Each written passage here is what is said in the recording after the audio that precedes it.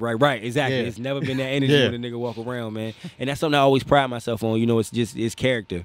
You know, nobody is perfect. We all are flawed, but I always try to present myself in a way that is respectable. You know, I always feel like if you give niggas respect, a nigga gonna give it back to you, and if they don't, then we got an issue. And I don't want no issue, so you go ahead with that shit, bro. Definitely. I'll deal with it later. And that's what I tell people, like, because I used to hear all the time, like, you got to earn respect, but then I'm like, nah, with me, I give respect at the forefront. Right, like, right. I'm opening the door. I feel like you earn disrespect. That's a fact, y'all. That is like, very true. that's what you earn. That's what you earn. Because I lead with respect. Because I expect anybody I encounter to lead with respect. Because why? Because I don't understand. Yeah, like why would you not? I don't know you from shit. What we got a problem for? Yeah. Pull up the potion, break up a back and re-roll it. I got the wave from the ocean, bitch, I was chosen to be the shit. You see the shit, and I bet your bitch noticed it. I got the motion. I got the motion. Yeah. You see me moving, right? I got the motion. Right. Whoa, whoa. Pull up the potion, break up a back and re-roll it. I got the wave from the ocean, bitch, I was chosen to be the shit. You see the shit, and I bet your bitch noticed it. I got the motion.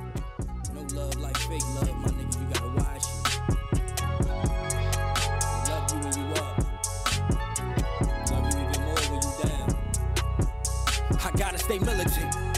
They give you attention when they see you getting it. Bitches all wanna be friends with some benefits. Niggas be watching and plotting to get you hit. Want the money, the life, and the whip you in. All for the love of the dividends. They hate to see niggas win, but I'll never be a lick. I gotta stay militant, keeping focused. Never question where I'm going. Always keeping shit in motion. Blunt lit, got me floating. Make $1 is the notion. Fuck ballin', bitch, I'm coaching. Laid back and I'm coasting. Watch the bragging and the boasting. Catch you slipping in the open. Casket, gotta close it. Baby's mama gotta hold them. Everything a nigga notice. Everything a nigga own it. Welcome shit, but never want it. Life is your biggest opponent. No signs of atonement. Pray I'm right when I'm wrong. And hope I make it to the morning. It's that flame from the stove. Shit came up from a full flip. Now I'm trapping in my own shit. Militant. They give you attention when they see you getting it. Bitches all wanna be friends with some benefits. Niggas be watching and plotting to get you hit. Want the money, the life, and the whip you in. Y'all know what's up. Y'all know what's up.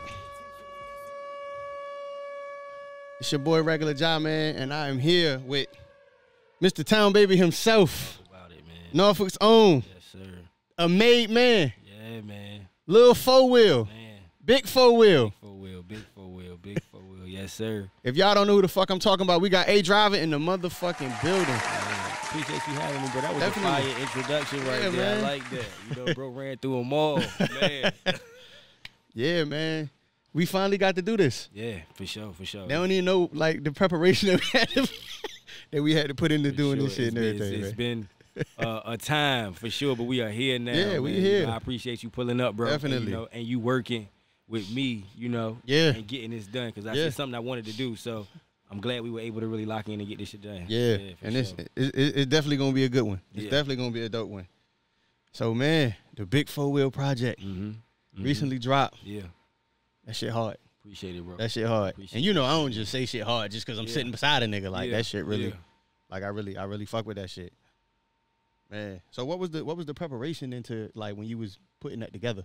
Man, that project, the Big 4-Wheel project, actually took a little bit longer to put out than most of my projects do, and I think more than anything is because we were all still coming off the pandemic. You know what I'm saying? Being in the house, I had put out a little EP while the pandemic was going on, first day out. But you know, trying to make music is a little bit harder when you just used to sitting in the crib. You know what I'm saying? So it just took some time, but I just sat down. I just focused over the year and a half, 2 years that we was on quarantine, and just recorded certain songs, did certain things. Like, I got a whole lot of records through that time. Yeah, you know, that didn't make the project, but those select records were the ones I was like, nah, these are pretty strong. They all kind of felt like they fit together well. You know what I mean? So I was like, let's go with this, just to drop something that was more of just music than catered to like pandemic shit. Cause like I said, I did a project during the pandemic, but it was first day out, so it was COVID themed shit. You know what I'm saying? So to do something outside of that, it just was that was my goal for real. You know? Yeah. Well, you hit the mark. Appreciate it, bro. Cause there's definitely some shit you can ride to, some shit you can just bump in the crib. You know what I'm saying? Like, it's. And the shit that we came into, Militant, that was like the first joint that caught me. Like, you know what I'm saying? When I played the shit back, like, oh, let me hold on. We're gonna go to the next song, but let me run this bitch back. Run that back once. Let me run this back a couple times real quick. For sure, for sure. But yeah, like, so with the, like, how did the pandemic affect you, like, artistically, since you bought it, you know? So, like I said, it's kind of hard to create, man. In a sense, when you're trying to make music for the people because you're not around people. For sure. You know what I'm saying? So it's one of them things where being in the house kind of changes the subject matter a lot. Like I said, the tape that I put out was called First Day Out. So it was all COVID quarantine rap thing. Bars, now shit to help ease motherfuckers' pain while they going through this. I'm in the house like you in the house, bro. You know what I'm saying? It's one of them situations. So it was cool to do that and just to capture that. But outside of that, it was stifling from a creative space because, like I said, we not outside. It's just one of them things where, most rappers rap about life, the life that they living, and everybody's on the same time. We all sit like where can you live in the house? Where can you live in the house? You like, know what I'm saying? You can only talk about the kids and shit so much. Right, like so much. The life bars get like, kind of washed out quick because it's like, damn, bro, and we all living the same life right now. We all in the crib. I know everybody relate, but damn. Yeah, we all like this shit is. I'm glad this shit is coming to the end. Yeah, it ain't quite over, but I'm glad it's coming to the end. We just gotta hope this monkeypox shit. I was just about to say that, man. We gotta hope this shit don't turn up on us. So, cause I can't take another goddamn 2-3 years of just not doing shit. Crib. Yeah, I can't do it.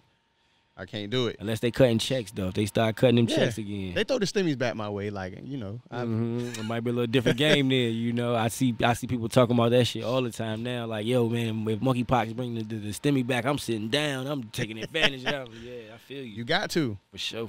Hey, look, I always tell people, and you ain't got to listen to me, but I always tell people, anytime you can take advantage of the government, do it. Yeah. For sure, because they definitely gonna do the same thing to you. Any chance you get to take advantage of the government, just do that shit though. But yeah, man.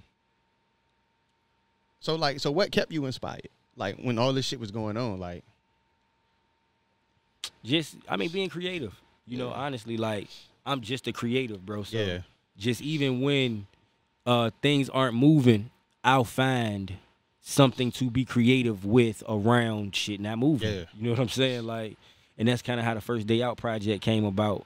I did that, and I did another project that was like some freestyle short film type shit. Yeah, you know what I'm saying. But it was just the sitting down. It does stifle creativity, like I said, from a space of content, because you can only talk about one specific thing for real. But for me, it was just trying to find different ways to talk about that one thing. You know what I'm saying?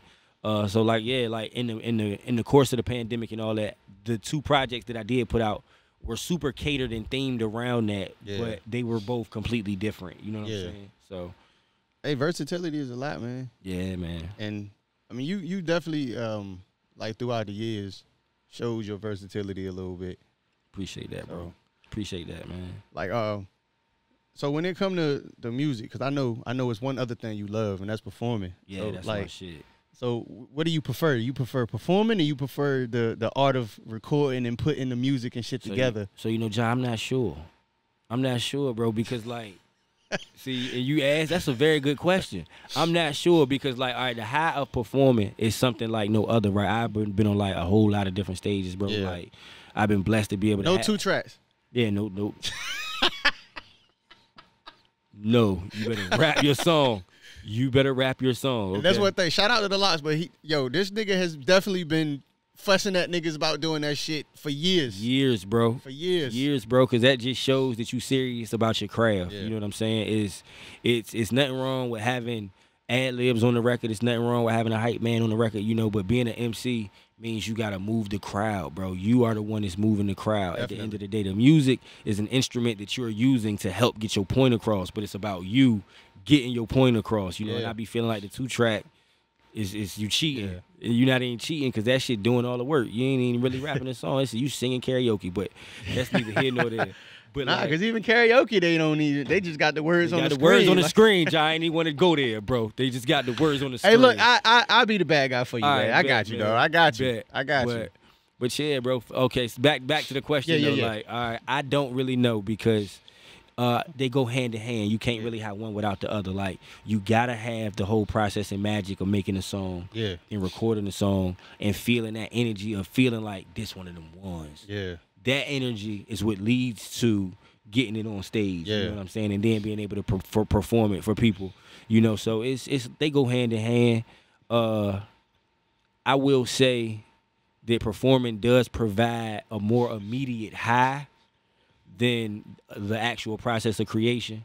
You know, when you create a record, it's like, damn, all right, this shit feel like it might be something. Yeah. But you got to start playing it for people, for them to be like, all right, bro, you might have something. This shit, all right, I'm feeling this shit too. But if you perform a record in front of people, if you perform it the right way and that record feels the right way, that shit is an immediate response, though. One thing I know, crowds don't lie. Yeah, bro.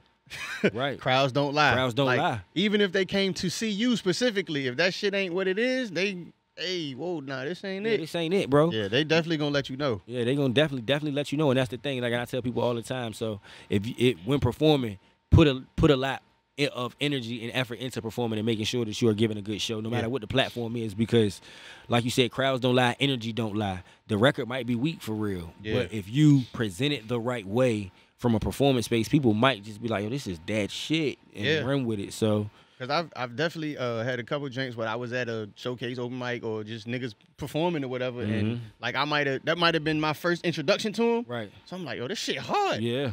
I get in the whip and it's like, damn, this was the same song. Yeah, it was hard live. Like he should just make a live version of this shit. You know what I'm saying? And that's the reality of it, though. But then some people, I guess they make music just to perform. Yeah.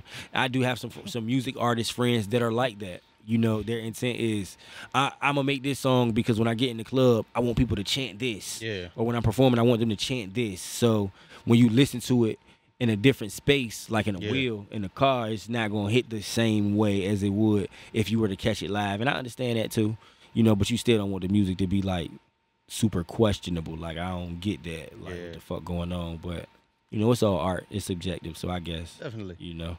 I know, like, during some creative processes, once you finally complete it and you play that shit back, I know in your mind you like, oh, I'm gonna fuck them up with this when I get on stage. Oh yeah, I'm gonna fuck them up with this shit. So like, it's crazy, man, because of the pandemic, you know, we really, I ain't gonna say I haven't been performing since, because I have been able to be on a couple stages, but I've been performing a lot of older content. You know what I'm saying? So with me just putting this tape out, I was really like leery. I have been leery of performing these songs because I feel like the songs are good, the songs are strong. If I perform them, they're gonna go over well. Yeah. But I just have not done newer content in so long. You know what I'm saying? So I got records that I'm like, yo, I know when I drop this shit, I'm gonna do this like this and do this like this, and it's gonna grab people this way. I'm anxious to see if that is actually the case. You know, for sure. But yeah, you definitely do get that feeling like, you know, this gonna be one of them ones. I got a couple records like, like I feel like Militant. When Militant is to come on in an open venue forum and I'm in a crowd of people, that shit gonna ring off like it's supposed to.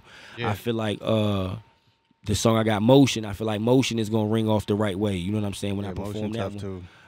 I got a couple other records up there too. It's one of them things where I mentally try to visualize how I'm gonna go about it before I get there. So I kind of am ready. But yeah, I got a few that I got in the tuck that I'm like, yeah, once I get to do these live, it's going up. Yeah. So I'm gonna let you think on it though, cause you gonna have an answer by the end. You gonna be like, you know what? Yeah, I'm gonna be like, it's hard, man, cause like I said, you can't have one without the other. Yeah. You know, like I said, the only difference with performing is just that immediate high. Yeah. It's that like this is instant gratification. These people, if you really fuck that shit up, people is gonna be like, bro, you killed that shit. As soon as you get off stage, no matter where you at, no matter what platform, stage you on, whatever, once you get down to the people, if you really put your work in, they're gonna be acknowledging that shit. That's one of the things that you can't get from a record. You know what I'm saying? You gonna have to wait for that shit to cycle through. You know what I mean? Make its rounds and then they come back. But with that performance shit, you put in work, you gonna get your love back immediately.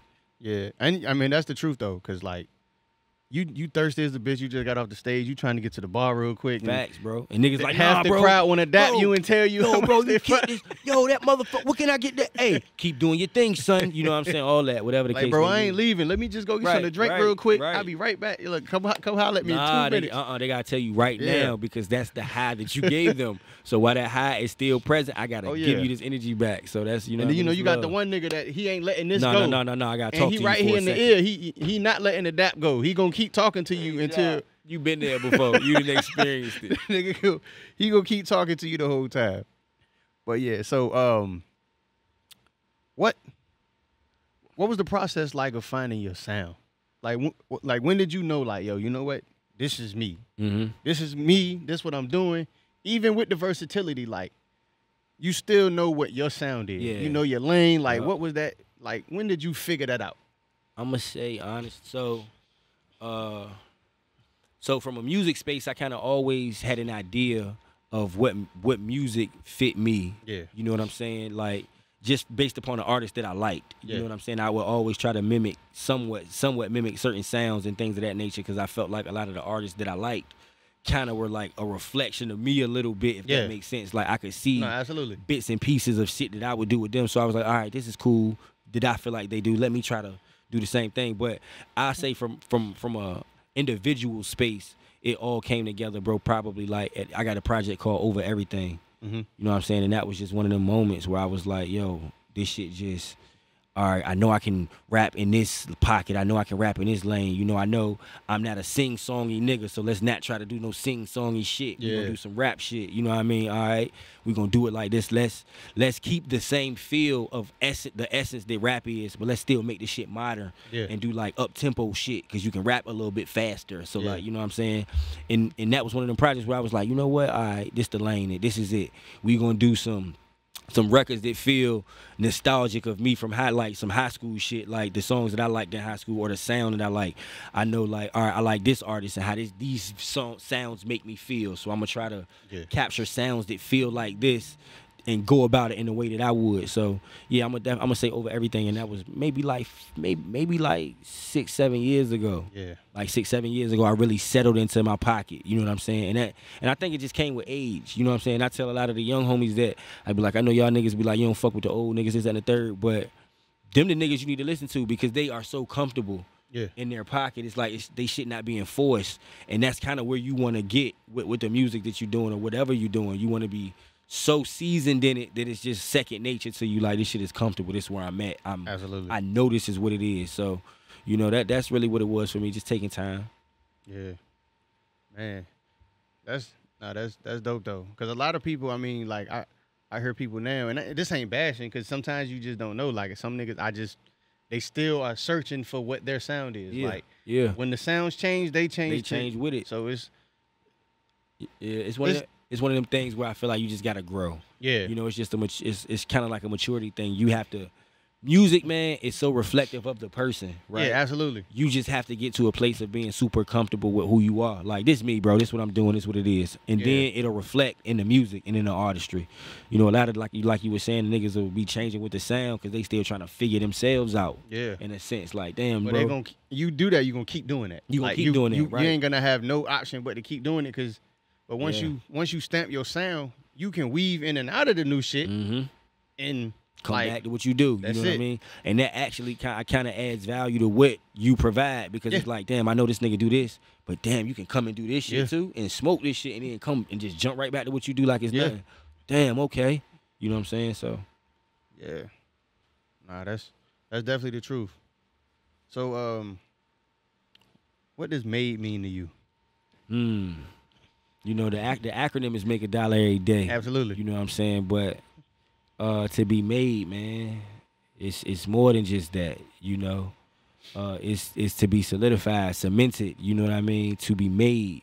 It means that you took the initiative for whatever it is that you were doing in life and said, this is what it is. You know what I mean? I'm stamping this shit. This is what it is, right? I'm going to be recognized and acknowledged for this, whatever it is. You know what I'm saying? You made your way, you know, so that's what it means to me. You making your way, you finding your way and solidifying yourself in whatever that is that you're doing. You know what I'm saying? You made it. You made yourself this. You know what I mean? So that's what it means to me, you know? Absolutely. And if you make $1 every day, you up. Hey, listen. If you spend 99 and make 100, you got the 99 back. You made $1, you up. You made $1, you up. And not even in the literal sense of money, you know, the whole concept of just making some type of progress every day. You know what I mean? Some type of daily progression. Well, that's just the whole motto and really, really science behind it. You know, it's make $1 every day because, you know, the monetary is something that we all kind of gauge and measure things are life off of. You know, the more financially stable you are, the more people. Absolutely. Yeah, you know, Absolutely. people pay more attention. So of course we gonna push to get the dollar shit. But yeah, just progress every day, some form of progression every day. That's the goal. So y'all hear that? He trying to tell y'all that. You know what I'm saying? Currency ain't the only form of money. Yeah, nah, not at all. So not at all. Build a relationship today. You might not have known somebody yesterday, and the person you met today can help you get closer to the dollar you trying to get. Yeah. You know, and I tell people all the time, people network is way more valuable than the dollar. You know, and your relationship with people is something that you always want to keep intact, because you can be fucked up. I done been fucked up even in this space. I done been fucked up and had to call niggas and be like, yo, bro, look, I need XYZ. I'm going to get you back right when I can get my shit together. All right, cool, bro, I got you. You know what I mean? Network, people network, and just how you move and carry yourself is always one of the most important things. So make a dollar every day in the sense of progress every day, not just make a monetary dollar. Yeah, nah, character is definitely everything. For sure. And, you know, this shit been around since, we probably been saying this since like 08, 09, but your network is your net worth. That's a fact, though. Yeah, your network is your net worth, because you never know, like, who want to help you just because they see you doing something. Right. Like, it might not even be a person that you ever was going to reach out to for help. Right. Somebody might be like, yo, I see this nigga grinding. You know what? I'm about to take him under my wing, or I know somebody that can connect the dot or build a bridge and whatever the case may be. And that's just one of them things, though. Character and network is always important. Yeah, because there's some people that, like, they might not even hit you and tell you they sent somebody your way. Right. They might be like, yo, I know this rap. You know what I mean? Right. Here he go. Don't take no credit for it. Right. Nothing. You just think a blessing came out of nowhere. It was just somebody watching. It was just like, yo. Exactly. Like, yo, this dude right here doing this thing. Go ahead, go check that out. You know what I'm saying? And that's just how it is. Yeah. That's how it go, bro. Like, yo, it's nothing I can do with him, but I know you've been looking for this. Yo, boom. Right. Send him. I'm gonna send you his way, and then y'all make magic. Yeah. So, I mean, yeah, you definitely, like, character takes you everywhere. So most people ain't really gonna want to network with you if your character ain't. Not at all. Right, that's gonna be a downfall more than anything. You know what I'm saying? If people look at you and feel like your character is off, you know, it's like, I don't know about this nigga. You know, that limits your opportunity a lot. Yeah. So I'm glad I never been to. Here this nigga come. Yeah, I'm glad I never been one of them. Yeah, y'all, that shit is real. That shit is real. At least not that I know of. That's true. We gotta say that too, because a nigga might look at you and feel, hey, this nigga come again, and we not know that you pull up and they, what's up, bro? Yeah, the whole time. So at least not that I know of. Right. But yeah, man. 4-wheel. Mm-hmm. Where'd that come from?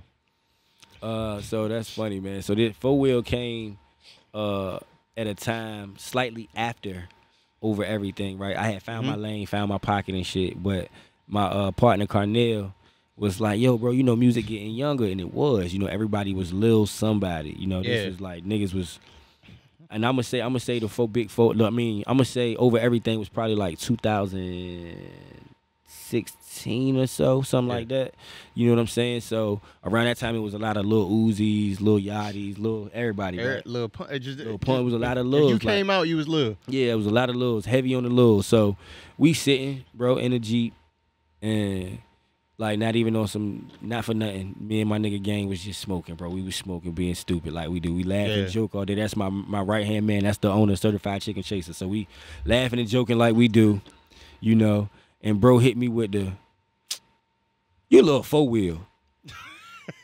Just out of nowhere. Yeah, bro. You little 4-wheel. I said, what the hell is you talking about? He was like, I'm telling you, man, you got to be little somebody. Like, Ja, we having a conversation, and in the midst of the conversation, we stop talking.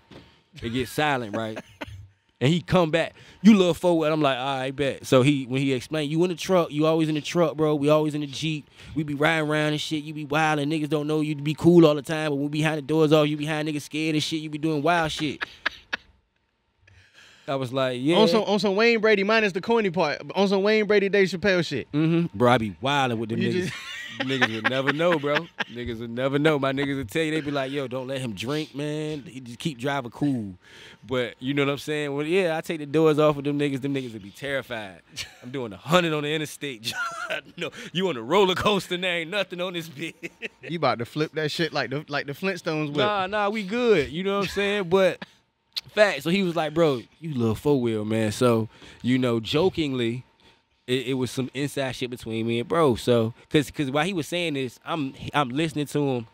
I'm paying him mine, but I'm not paying him mine. Yeah, yeah. In the same token, though, you know what I'm saying? But from a creative space, I'm trying to figure out what's next. So, I take a picture, bro, one night on the ocean front, sitting on the Jeep and shit, and I posted on Instagram with the hashtag Lil 4-Wheel. Joking. I tag him. We laugh in the comments and shit. It is what it is. I dismiss it. 2-3 days later, I'm in the mall, and I'm walking through the mall, and on word to my kids, bro, a nigga stopped me and was like, "What's up, 4-Wheel?"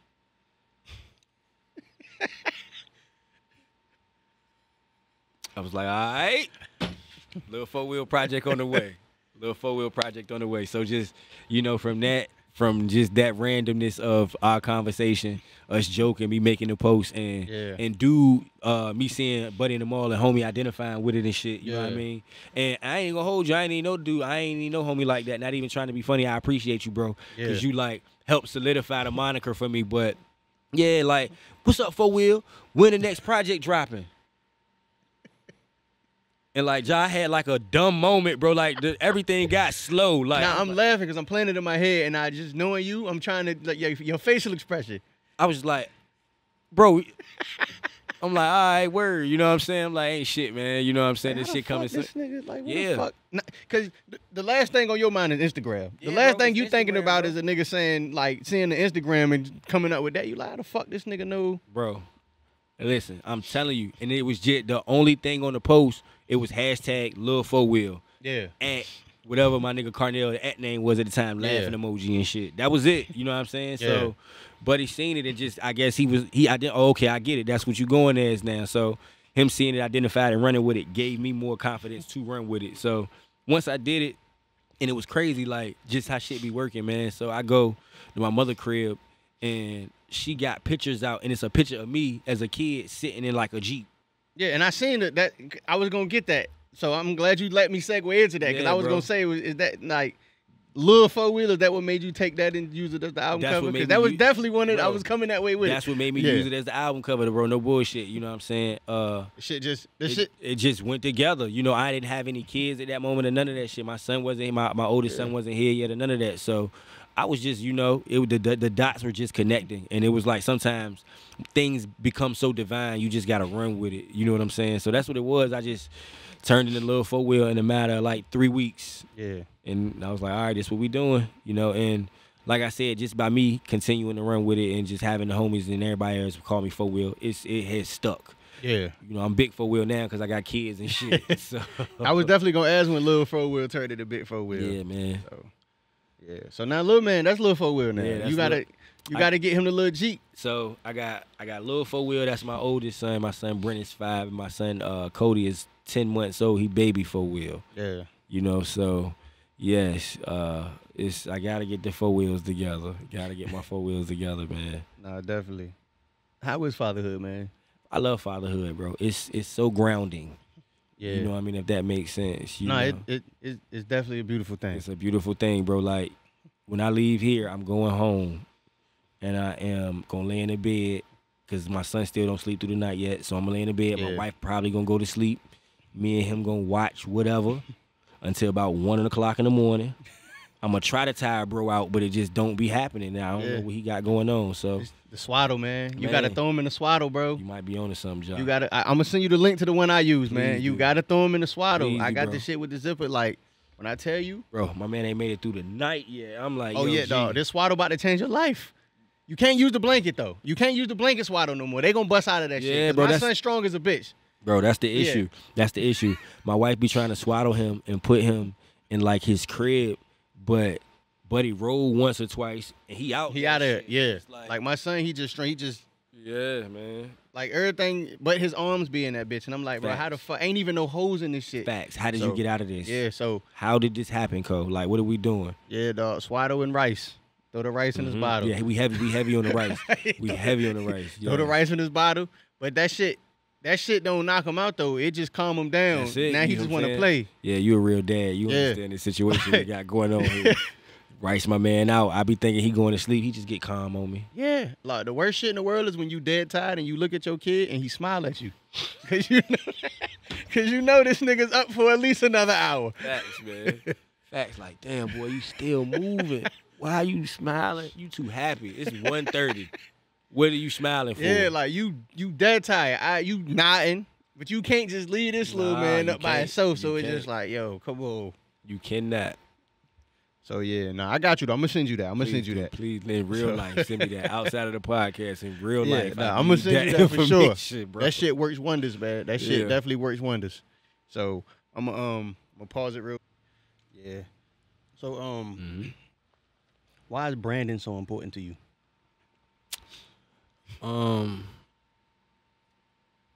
Because it's like your name, you know, and my name is my name. Nah, I'm just like Pepsi. Yeah, facts though. You guarantee it. Yeah. You know, I guarantee it. And that's the thing, man. Branding makes you omnipresent. Yeah. You know, and that's one of the biggest things for me. I just paying attention to like a lot of my favorite artists and a lot of the artists that I consider to be great.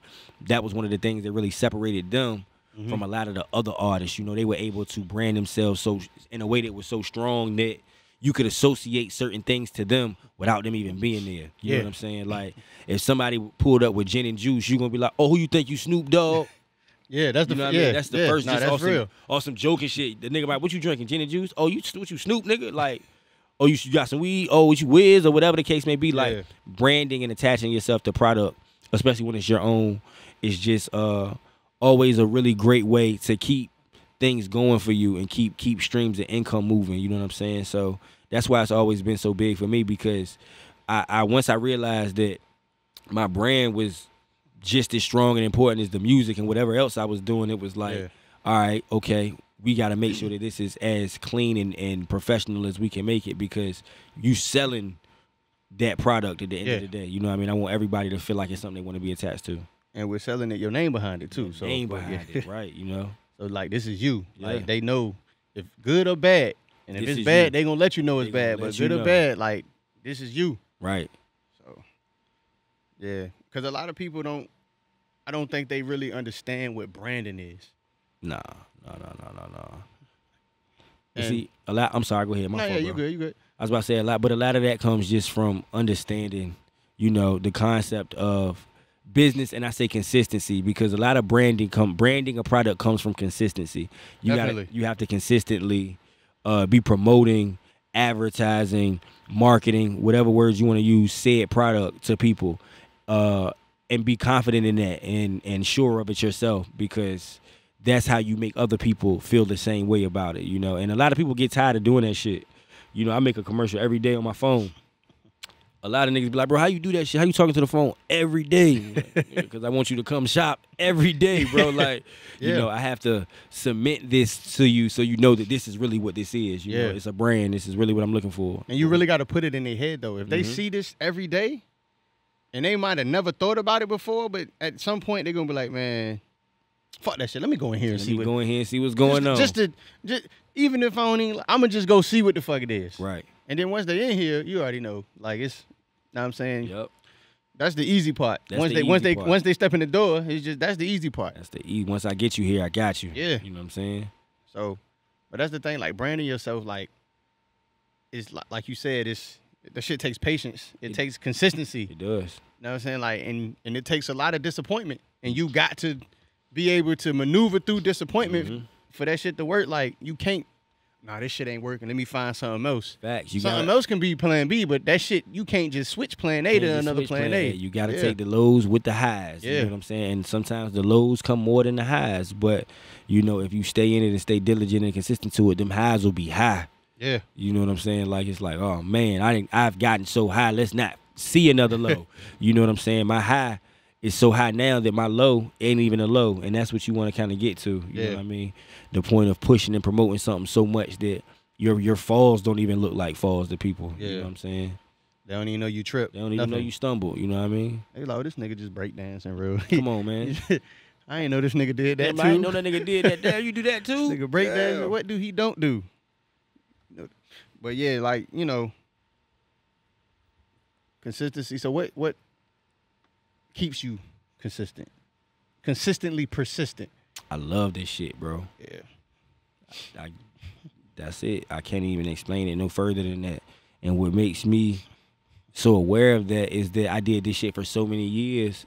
I did everything for so many years. And even now, I do a lot of stuff for free. Yeah. You know what I'm saying? Like, there are a lot of things that I do or and have done and ain't see no monetary benefit or no other benefit from. Just, I love doing this shit, bro. The only benefit I got from it is that my heart felt fulfilled. Yeah. From whatever the act was. I didn't went and done a show someplace. I had to drive 4 hours, 6 hours. It cost me money to get there. The niggas was supposed to pay me. They ain't pay me. I'ma still rap, bro. Damn, for real, bro. You still perform? Yeah, bro. I still perform, bro. I came out here, bro. I'm here now, bro. Fuck it, bro. I love this shit. I ain't doing this shit for you. Yeah, like, don't call me no more. Yeah, don't call me no more, bro. Don't call me no more. But I'm about to get off though. You know what I mean? Because y'all niggas invited me out. You said you was gonna pay me. You didn't. Whatever. You know what I mean? But yeah, man, just the genuine love of it, man. I'm a creative person, so I love the concept of creation. I love creating. Yeah. I love having a thought and then fixating on that thought to the point that it comes to fruition. Yeah. And then seeing it manifest and turn into a whole massive whatever. Like even with this, you know what I'm saying? This Made in Norfolk shit was not thought of to this extent. Like when I started, you know what I mean? I ain't gonna say always, once I started doing it and seeing it start to progress and grow through my friends, I was like, I'm gonna get a store one day. But mind you, this is 10 years ago, so. Damn, driver, can I do my job? Nigga, you took my one of my fault, questions away, man. I'm gonna stop talking so much. Go ahead. Media trained ass nigga, man. My fault, bro.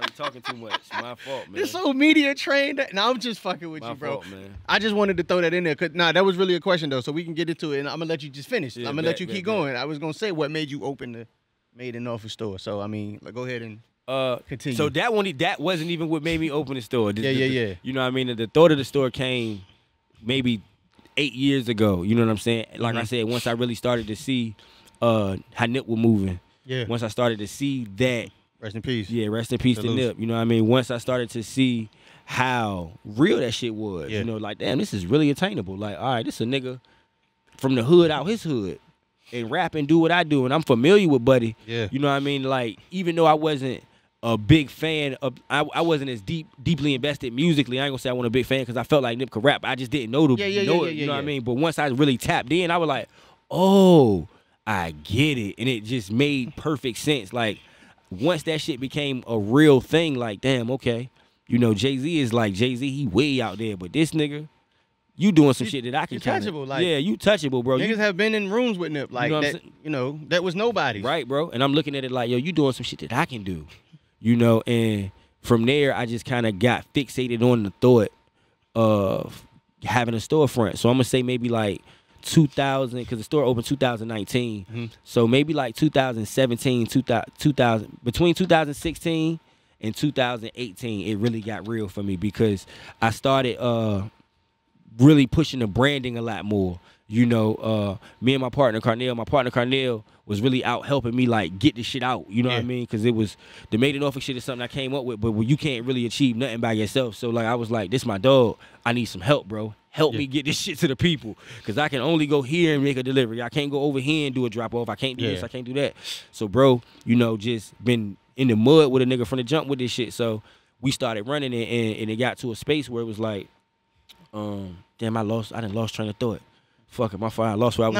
You good. What was I talking about? You were talking about how you and your mans, you started a store. Oh yeah. You needed help with distribution. Needed help with distribution. Now I'm saying you found a plug. You needed help with distribution. Facts. You needed a distro Facts. to move your product through the city. I needed somebody to help me with distribution. Bro started helping with distro, and you know, just from there, I was working retail. You know, and I was like, yo, man, if I'm gonna keep doing this shit, you know, it's picking up. People are demanding the product more while I'm at my fucking job. I'm working at DTLR. Niggas like, bro, what Made in Norfolk shit at? I'm like, yo, I gotta, this can't be, you know, nah, I gotta go. So, I was, during the time of me pushing the branding and shit, bro, I was on a tour while I was working for DTLR. Shout out to my man, Rail Carter. I was on the Rail Carter Culture Tour with Rail. Yeah. And I had a show with them at SOBs in New York on January 31st, 2017, right? jump ship, leave the store, DTLR and shit, go catch a flight, run to New York, get back to DTLR that I wasn't supposed to leave. They let a nigga go. Boom. I'm like, all right, I got to figure something out. I started pushing the clothes real heavy that summer and shit, but then I got a call to get a job. I started working at Jimmy Jazz. And while I was working at Jimmy Jazz in Military Circle, my man Big Steve came in the store one day and was like, driver, what's next, brother? Like, what do you see for yourself? What do you want to do next? You know what I'm saying? And I was like, Steve, you know, I've been doing the music thing for a long time, but I really have started focusing on branding the clothing with myself and everything that I'm doing. I feel like if I get a store, bro, this shit is gonna go. You know what I mean? I feel like it'll go because people come in here and they ask me about clothing and just everything, you know? So I think that'll work. He was like, bro, you know, the best rents pricing for commercial space is right here at Military Circle, because around that time, 2019, 18, 19, shit was slow. This pre-pandemic, you know what I'm saying? This space and over here, all this shit had been vacant for years. A lot of shit was shutting down. Yeah, a lot like of shit was closing. Was bad. It was bad. You right, bro. It's getting worse. Yeah. You know, developers coming in and shit. Yeah, but that ain't a bad thing, though. Yeah, We're not going to look at it like a bad thing. Yeah. But I just meant as far as getting worse with trying to rent this space right here. Facts. Yeah, because hopefully if they doing some right shit, they bring them in and... Yeah, we're going to make it look like it's supposed to when they get back over here. But absolutely. But, yeah, nah, it was bad. Like you said, it was bad. You know, it was a situation where things were closed and there wasn't a lot of opportunity for commercial space to be rented out. And Steve was like, yo, you know, this space has space. So, bro, I ain't had no car at this time and some more shit. I was walking. My mom lives in Poplar Hall still. I grew up in Poplar Hall. So I was walking to my mom Duke's crib, bro. I'm walking to the crib. And in the process of me walking, I see the space for lease in this window right here. All right, word. And no bullshit. He says this shit. Steve makes me aware of this shit on like a Wednesday. You know what I'm saying? I see the storefront. I'm like, all right, word. I call him up. I'm like, yo, I seen the space, man. Just walking to the crib that I fuck with. He was like, all right, we'll go check it out tomorrow. Next day is like Thursday and shit. Because he was about to open a furniture store. This is before he opened his furniture store in the mall. Shout out to Trophies. Yeah, shout out to Trophies. That's my big brother, man. Steve is a legend to me and a lot of other people. That's really the dog, man. That's like, he's really a ill dog, man. But I'm walking the Trophies, and in the midst of me walking the Trophies, I bump into the leasing manager at the time. You know what I'm saying? And she's talking to my man Stefan. He's Stefan, the artist who's got the art gallery in the mall. She was talking to Scandalous because Scan was in the mall for some reason. I'm not sure why Scan was in the mall, but she was talking. Scandalous. Yeah, he was just in the mall, bro. He was floating. You know what I mean? She was talking to Scan. I don't know where I go and don't see that nigga. Bro, just randomly he'll pop up and be like, "What's up, bro? What the hell you doing? What the fuck is you doing in Wyoming, my nigga?" Like, chilling. You know what I mean? No, go ahead. But yeah, he just popped up. You know what I mean? And they were having a conversation. And when I walked up, you know, I just go to acknowledge and greet the homies, show the homies love, and they were like overly. I ain't gonna say overly, bro, because everything is divine. But it was just, it was cool how it was, though, because they was really showing the nigga love. They was like, telling, like, do you know who this is? To the lady, he was like, nah, this the guy right here, da-da-da-da-da, he this, that, and the third. Tell her who you are, bro. Tell her what you do. I was like, my name is Amir. I own Made In Norfolk, and I'm a rapper. She was like, Made In Norfolk? Like the clothes? I was like, yeah. She said, my kids got that stuff in my house. My son has a hat. My daughter has a sweatshirt. I'm familiar. I was like, oh, all right, word, who are you? She was like, my name is Anita.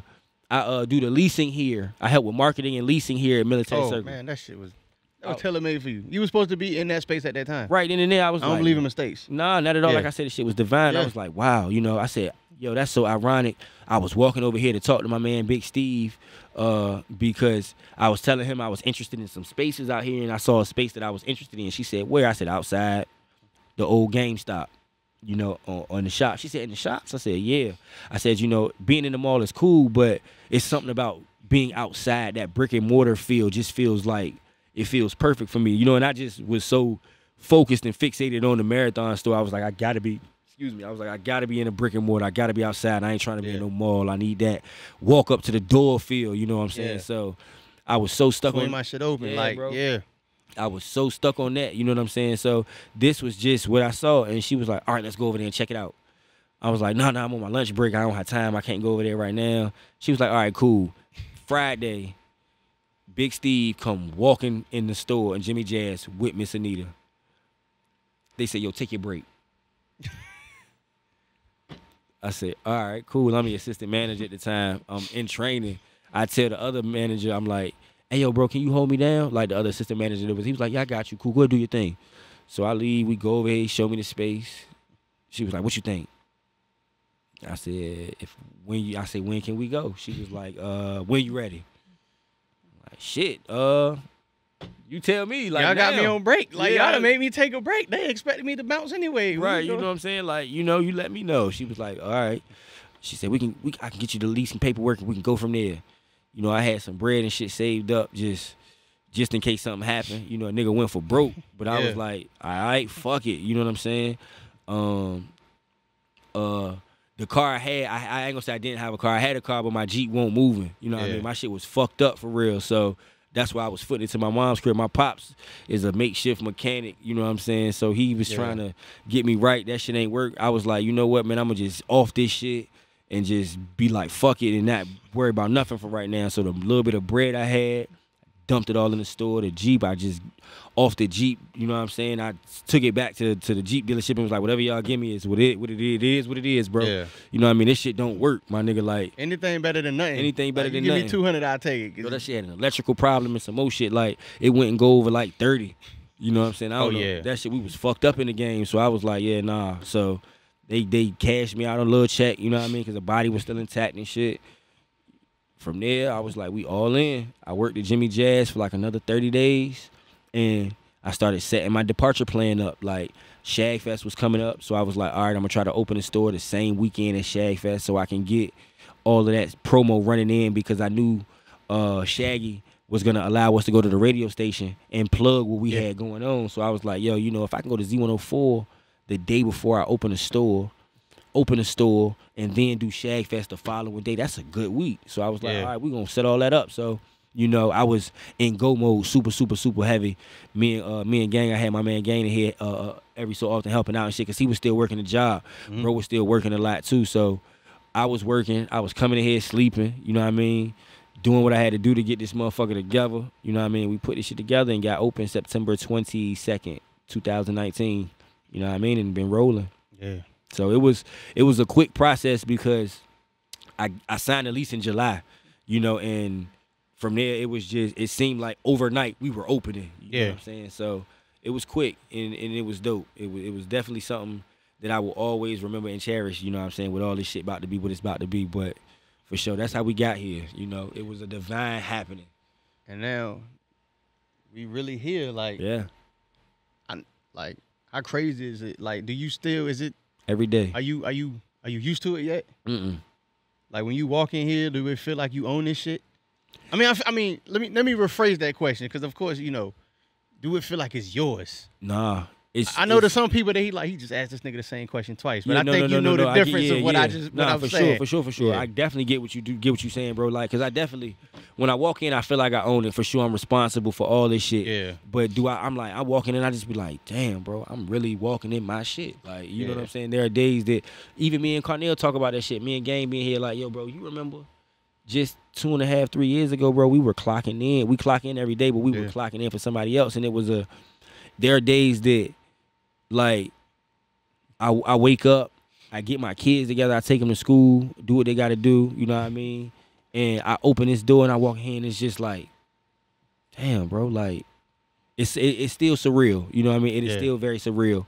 And I really do believe that that's why we have been so blessed in this situation, because we have not taken it for granted one time. Neither me nor my partner have taken this shit for granted at all, you know, since we've been here. And it's just, it's a blessing, bro. So there are definitely times when I walk in here and I know it's mine, but it don't feel, it's still like, damn, G, like, damn, a nigga really was like, I want a store. Now we got a store. Like, this shit really me. Like, this is really, like, you looking around like, yo, you see the wall and shit, like. Listen, man, with everything that's been going on, y'all, like, you know, with all the plans for redevelopment and shit, I'm going through my phone just looking at old shit, bro, and I got a video on my phone.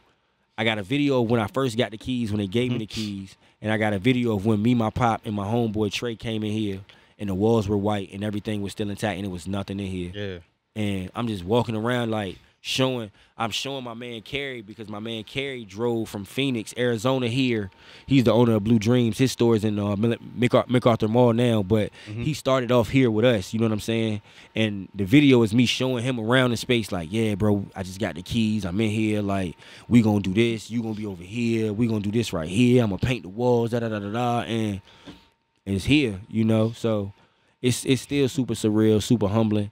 I just look at the signatures on the wall, man. Like, it's niggas that ain't even here no more that sign this wall. Yeah. You know what I'm saying? Like, it's just a lot, man. It's a lot. I'm thankful.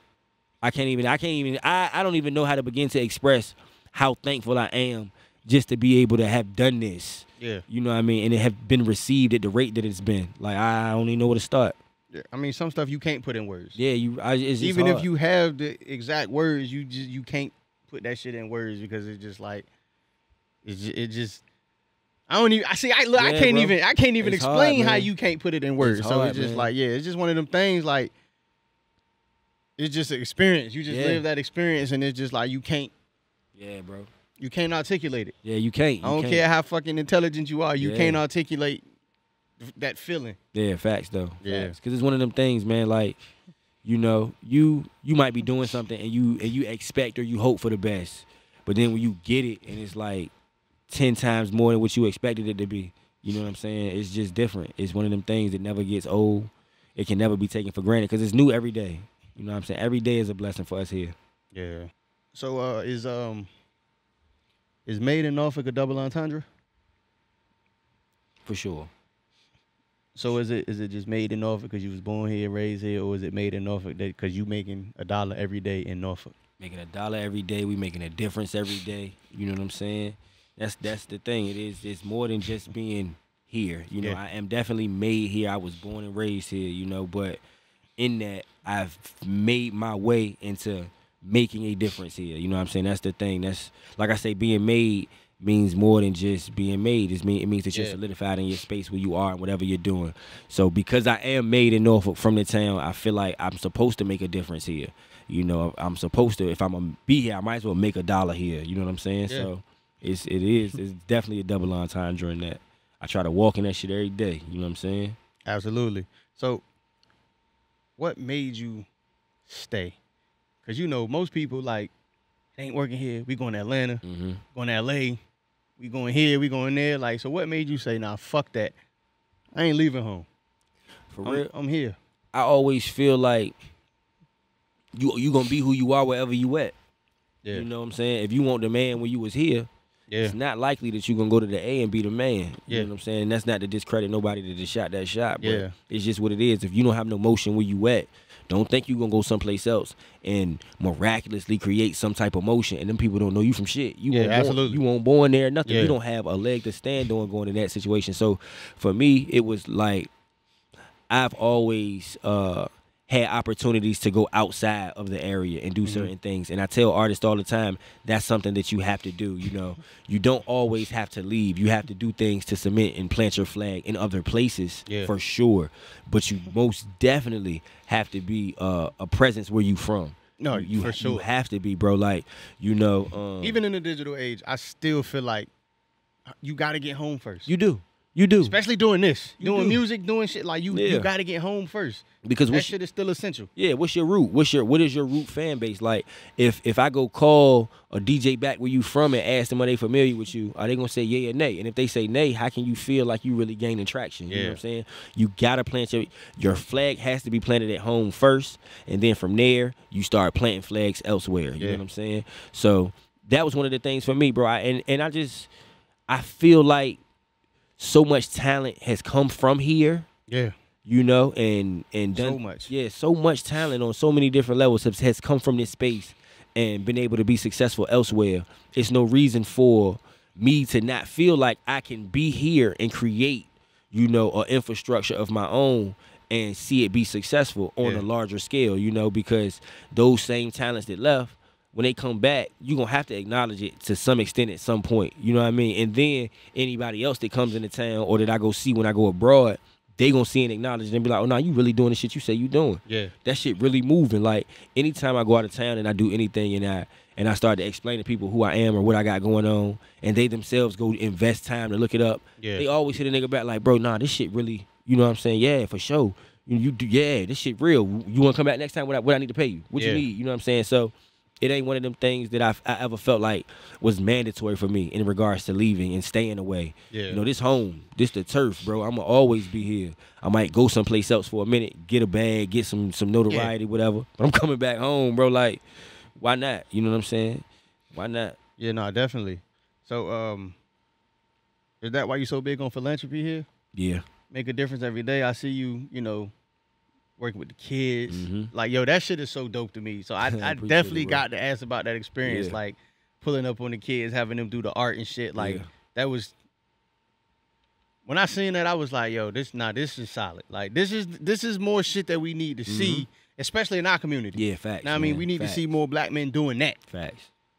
Pulling up. It ain't shit to pull up on the kids for a couple hours, let them do the, talk to them, let them, know what I'm saying? And that's all it is, bro. You know, even with that, so I was doing a summer enrichment program with Norfolk Public Schools with the kids at PB Young Elementary, teaching them how to make shirts, and at the most basic way possible to make shirts, though. You know what I mean? Nothing too complex, because they were first and second graders. Yeah, so, you ain't want them to think you was running the sweatshop. Yeah, we not. You don't want no misunderstandings or no shit. You know what I'm saying? My thing was just trying to show the kids that you could take a thought, you know what I mean, and make it a tangible item. You know what I mean? That was my biggest thing. Whatever you thinking in your head, draw it, write it, put it on a piece of paper, and we gonna put it on a t-shirt. Yeah. Just so you can see that things that you think can truly become real things that can happen. You know what I'm saying? So that was the biggest thing for me, and it was an opportunity, and I'm thankful for the opportunity. But my reason behind that is just I'm a kid from the city, man. I'm a town baby, man. I say that shit all the time, man. Like I'm a product of Norfolk Public Schools. I'm a product of NYSP. If you from that era, you know what I mean. If you want to remember Norfolk State youth sports program and shit like that, you know what I mean. I remember when the city had those certain resources back in the early late 90s and shit. Well, mid to late, because I ain't that old, but like mid to late 90s. I remember when we had those certain resources that were available. Things have since changed. You know, we're doing things like.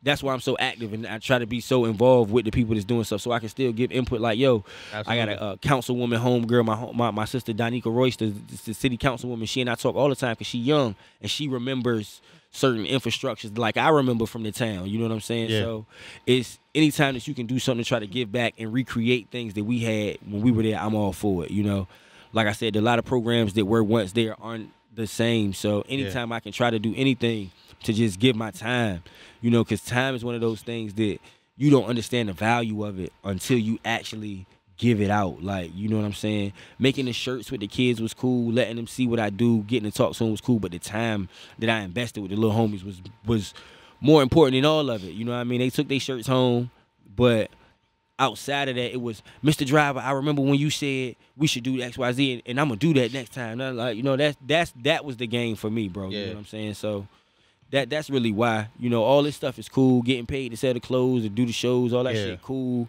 But shit like that shit is that's the thing. Like, what good is all of this shit if you ain't doing nothing? Like, if you can only enjoy the fruits of this shit alone. Right, for sure. Like, if you only enjoying it alone, you ain't getting nothing. Because I'm an only child, bro. You know what I'm saying? That shit. So I need somebody to be like, yo, nah, I'm gonna give you the love, bro. Just give it back, because we keep it moving. You know what I'm saying? That's how we do it.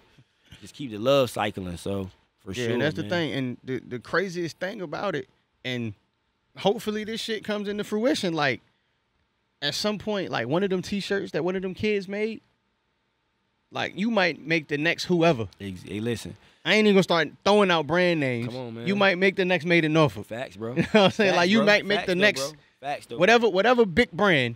You know what I'm saying? Yeah. And that was the thing, man. You know, just opening their minds up to the possibility of that is something that I could never buy. I could never pay for. You know what I mean? I could never be paid. You know what I mean? It's intangible. It's like, intangible, bro. It's intangible. It's nothing the nigga can be given to compensate me for that. You know what I'm saying? Because, like I said, just the conversations that I'm having with the kids. They're like, so you from Norfolk? You from Norfolk, Mr. Driver? Yeah. For real? You make clothes? For real? Where you make them at? In Norfolk? For real? Like, I was just like, made in yeah, Norfolk, man. yeah. Like, it's made in Norfolk. I make all the clothes. How I'm showing y'all how I do it. Is how I'm showing you guys how to do it. It's the same concept that I use when I'm in my store. You know, you can take an idea and make a living off of it. You know, this is just me showing y'all that it's possible. You know, so like you said, it's intangible, bro. Yeah, that's man. So, cause that's wild. I never knew that about you. I met you, I think like 07, 08. I think I met you through Rail. I think at Radio Ready. I said Radio Ready. At Radio Ready. Like, Radio that's how Ready. crazy, Yes, like, that's how far sir. back shit was. We was the same size, nigga. Like, I said that shit to you earlier, like. Nah, fool, like, man. but yeah, like, I think that was that time. Like, I think we had the session. Shout out to Lowe's. I still think that nigga's Batman to this day. I can't prove it yet. You a fool, man. I can't prove it yet, I but don't know. but Have you seen Lowe's Week? nah, that's why I think he Batman, bro. I think Shout out to Lowe's is Lowe's. Batman. Shout out Like, to Lowe's, always man. been a genuine nigga, but yeah. For sure. So even like back then, but you always been the same person. Even you evolved. Yeah. You know what I'm saying? You evolved. You obviously grew as a man, but at the core though, it's but the same, you same always been intangibles. like the same. The positive qualities has Yeah. always been the same. It Yeah, ain't never man. been like, oh, this nigga, man. Yeah, right, exactly. Yeah. It's never been that energy Yeah. when a nigga walk around, man. And that's something I always pride myself on. You know, it's character. You know, nobody is perfect. We all are flawed, but I always try to present myself in a way that is respectable. You know, I always feel like if you give niggas respect, a nigga gonna give it back to you. And if they don't, then we got an issue. And I don't want no issue, so you go ahead with that shit, bro. Definitely. I'll deal with it later. And that's what I tell people, like, because I used to hear all the time, like, you got to earn respect. But then I'm like, nah, with me, I give respect at the forefront. Right, Like, right. I'm opening the door I with feel that. like you earn disrespect. That's a fact, y'all. That is Like, very true. that's what you earn. That's what you earn. Because I lead with respect. Because Right. I expect anybody I encounter to lead with respect. Exactly. Because Why I would don't you not? understand. Yeah, like, why would you not? I don't know you It's- from shit. What we got a problem for? yeah, it's What's no up, bro? reason Right. to just not want to respect a nigga Right. off the initial Right. contact. So outside of that, it's like disrespect is earned. Yes, for sure. And it's earned, especially now, like niggas older, you know. Yeah. It's a little more patience in life. Yes, Like, exactly, bro. So so if you get me there, Yeah. man, dog. we there. Like, now Man. we there. And this whichever way you wanted this shit to go, I don't know what you had planned, Right. but it ain't about to go the way you thought it was. Now I'm pissed. Come Yeah, on, so, man. Like you said, we're at a stage of life where it's a lot more patience involved. because you try not to do that. Yeah, You fact. try not to do that. Like Ho said, try to ignore him, talk to the Lord, pray for him. Yeah. But some fools just love to perform. It's just like, you know, you want to kind of let shit slide. Yeah. So, you know, the patience, you know, the growth is a beautiful thing. It is indeed. A lot of people don't want to embrace growth, but like, I mean, it's necessary. I think I it's was about to say the that. most necessary thing because life is stages. Yes. Like, this shit ain't just, and it's not as long as we like to make it seem. Bro, listen, man. You know, time is not the thing that is on anybody's side, and Yeah. you don't know how much of it you have. You know, so it's like you said, it's one of those things that you just cannot take for granted because we don't know. Yeah. We do not know, bro. You know. Nobody know the day, the time. Like, you could not wake up tomorrow morning. Right. Know what I'm saying? Or you could wake up and a freak accident can happen. Walking out your front door. Fucking plane could fall out the sky and land on your car. Like, now anything could happen at any time. Like, you just never know what's going on. Like, that's why you definitely gotta like cherish this shit. You can't take it for granted. Like, you really gotta just love life and live life. So one more thing, man. When did you start public speaking? So that was one of those things that kind of like was just natural progression, you know? Yeah. Me being in the store, man, and just always talking to that damn phone, man. Yeah. I'm telling you, I know that's where it came from, Yeah. bro. Like, just promoting myself and further branding and advertising what we got going on here. People just would be like, yo, man, I want to hear your story, man. Come tell us about what you got going on. Yeah. And I would go to schools, bro, no bull, or places, whatever, and speak and just talk. And people would be taken aback by how articulate I am. They'd be like, yo, Yeah. damn, you really are an intelligent guy. You speak very well. I'm like, yeah, I know what you about to ask me. Yeah, I'll come to your event, man. Yeah. But, you know, it's cool, though, bro. It's cool because for me, all right, so it's wild, right, Job, because I'll be seeing niggas on like YouTube.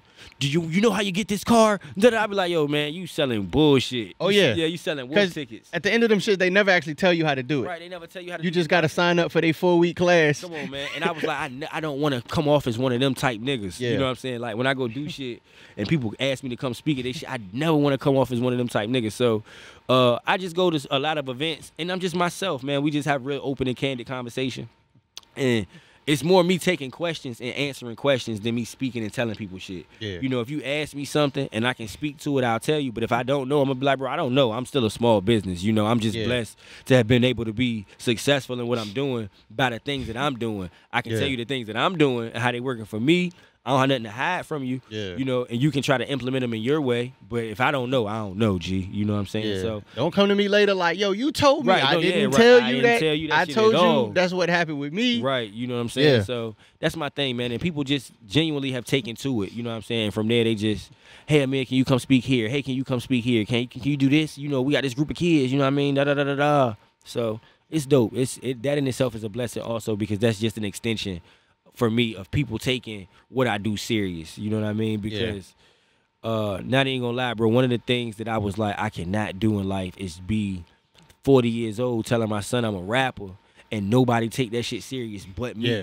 You know what I mean? Like, Cause it's, and to be honest, not to cut you off, even though I cut you off, but not to cut you off, like, cause cause we, like, you know, I kind of transitioned. I still a little bit, but we came up like in the circus, the Taipans and the bro. fucking 45. Yes, bro. Like we came up in them circus and shit, and it was like, even young, like, it don't matter how nice you was, it was always somebody like, oh, you rap too.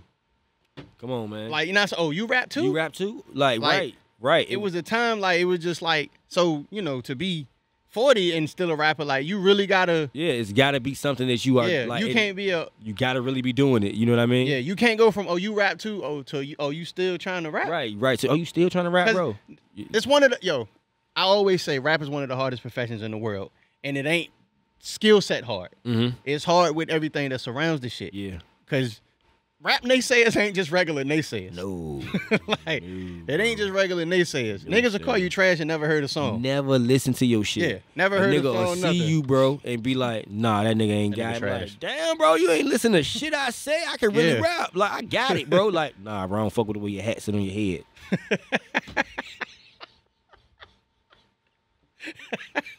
What you mean? We rapping. We ain't Like, talking oh, about he rap. wear bucket hat, he about to rap about pyramids and Come on, shit. man. Like, he about to rap about pyramids.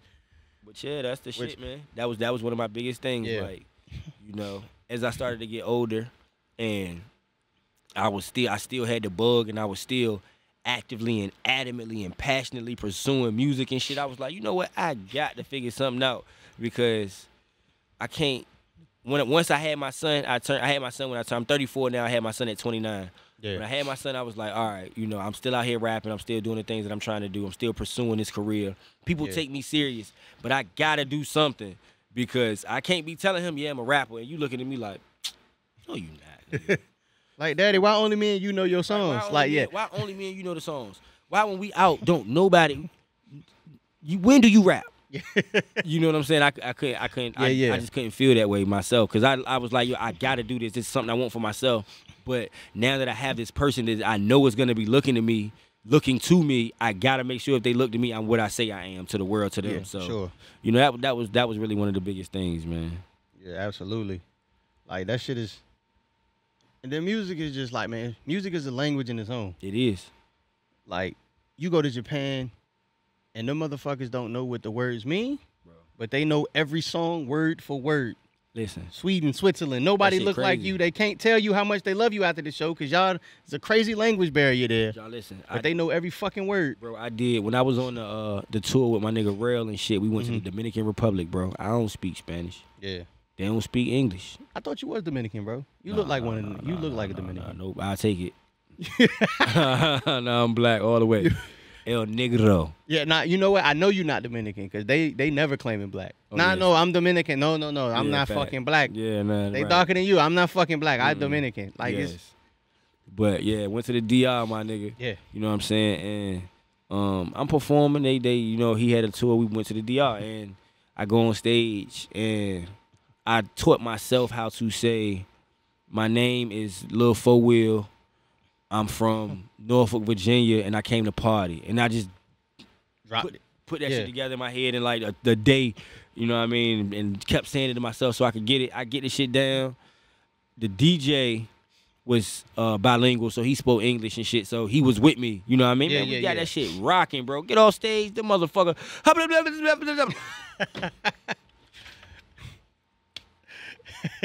All love.